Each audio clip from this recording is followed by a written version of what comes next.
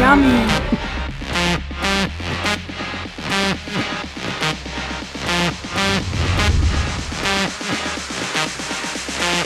That was so cool. That was an experience.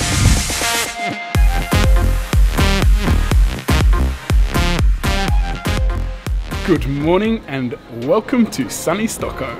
Good morning. We are currently in the old town of Stockholm and it is absolutely gorgeous here. Most of the buildings here are built between the 17 and 1800s. But this part of the city actually dates back all the way back to the 1200s. Because Sweden was able to stay neutral in World War II, all these buildings really are that old. They haven't been rebuilt and recreated. This is their original form. It's just absolutely beautiful here.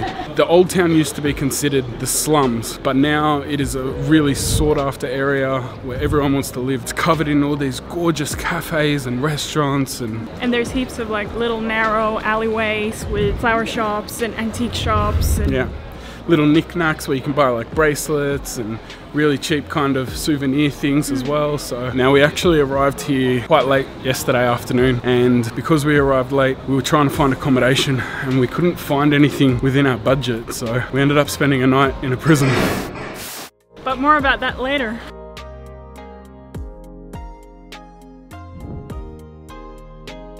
We're now in the main square of Old Town in Stockholm, and here behind me is the Swedish Academy and the Nobel Prize Museum. Alfred Nobel was a Swedish inventor who invented dynamite, among other things, and his fortune still funds the Nobel Prize winners' award money to this day.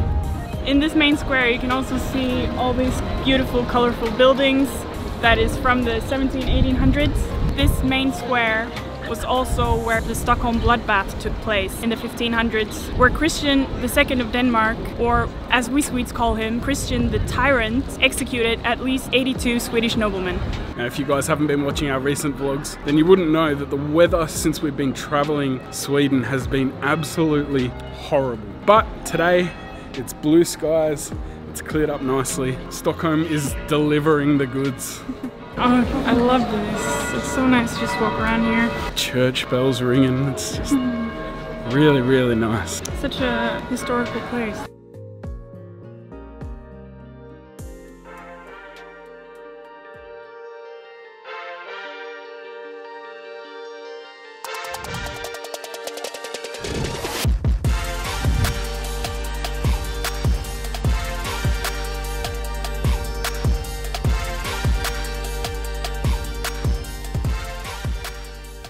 So we literally just found this place as we were walking past, and the guy has just taken us in under his wing. His name's Morris and he's absolutely fantastic. He's just offered us to try all these amazing meads from back in the day. They are all absolutely delicious. They are so good, and we're considering coming back for dinner because of this guy, because of Morris. What an absolute legend. Cheers. It's the country that has the longest unbroken mead brewing tradition. Every other country stopped brewing mead when they turned Christian. So this is the closest to the original we have. Wonderful. Right back. Tastes like port. Yeah, a little bit. Now throw it on the ground and scream, another! Another! This drink, I like it. I know, it's great, right? Another! Pine mead, Okay. where it's spiced with conifer sprouts. It's like some sour notes, works really well together with the honey. Wow, that is really good. All the beer and meads are put into these old clay style cups to really give it that authenticity. That's good. Beer mead, or a braggot. It's a beer that you brew with honey. It's based on an archaeological find from the 1200s in Denmark. The ingredients has been balanced and tweaked by Fjäderholmarnas Brewery, which is a local brewer about 20 minutes from here in the peninsulas. And this is batch 42. So it's with honey, elderflower, and then cranberries as well. Good? Very flowery, fruity. Trying the strawberry one. It's really good. Tastes like cordial almost.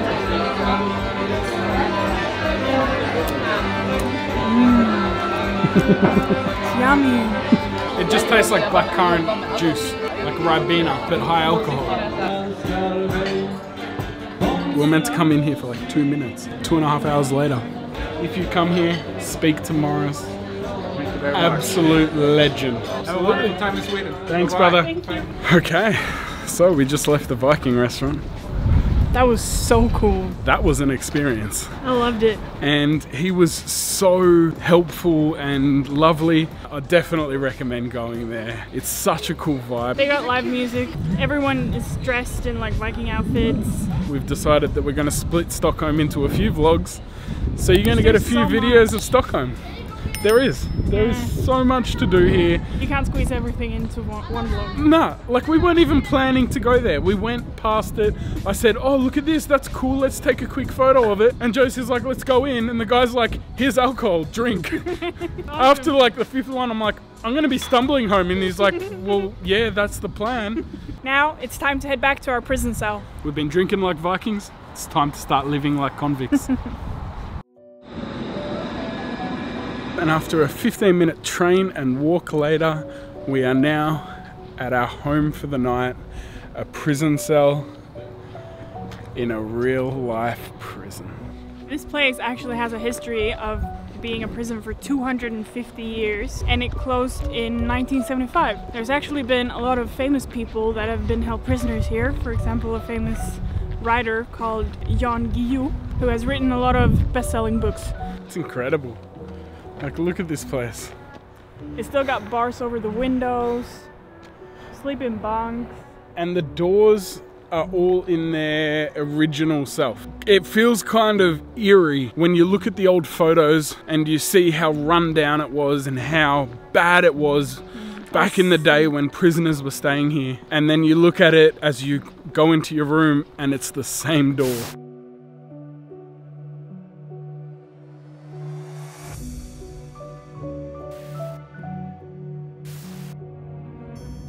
When we said we were living like convicts, we weren't kidding. This is our room.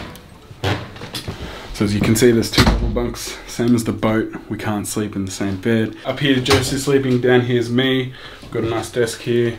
It's pretty simple, it's pretty standard, but the price for this was absolutely incredible. The room cost around 600 SEK a night. Now that works out to about 60 USD per night, and includes buffet breakfast as well. The location's fantastic. We're only about a 10-minute walk into the other sections of the city, and we can hop on the train after a 10-minute walk and take that for another 6-minute ride to get to the old town where we just were. Now, I think probably the best thing about staying at this place is that the parking is included. Now, we were looking at another hotel more in the city, and the parking on top of the accommodation, which was almost double the price of here, and no breakfast, was 300 SEK a day, which is $30 US. To be here, to have everything within walking distance or within metro distance is fantastic. After we come in here, we have the bathroom. It's a pretty simple bathroom. Now, the shower is pretty small. You can open it a little bit, but it's a tight squeeze in there. But the shower pressure, fantastic. As you can see on the windows, they've got the bar style windows, which is really cool.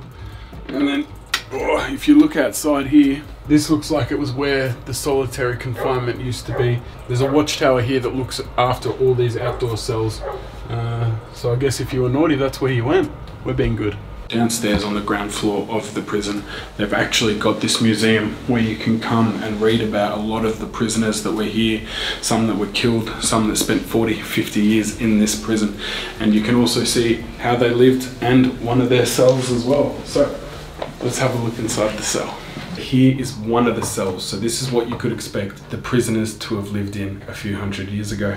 Now here you've got their bed, which also folds up, and the bed head becomes a table that the prisoner can then sit and work on his table, and then when it's ready for bed, you'll fold the bed back down and that will become the bed head once more. Then over on this side, you've got a little wash basin, a candle light to light up the room, and down here, next to the basin, you've got his little porta potty, which you probably can't see because it is so dark in here and I can tell you right now, this is not a place that you would have wanted to be. When the prisoners were brought in, they all wore masks over their face to protect their identity, and the mask was kept on them until they were convicted, just in case they weren't convicted, their name wasn't ruined. So, interesting facts. This prison was the place where the first and last execution by guillotine took place. It was also the last execution ever to take place in Sweden, and the man executed Johan Alfred Andersson Ander, and he was convicted for robbery and murder. Thank you all so much for watching today's video. We hope that you've enjoyed it. If you did, make sure to hit the like button. And if you want to see more of our trip through Stockholm and the rest of Sweden, click that subscribe button and the little bell icon if you want to get notified every time a new video goes up. And don't forget to watch our next episode, which is going to be how far can 1,000 SEK get you in Stockholm, which is about $100 US. The hotel itself costs 600, so we're only going to have 400. We'll see you in the next one. Bye.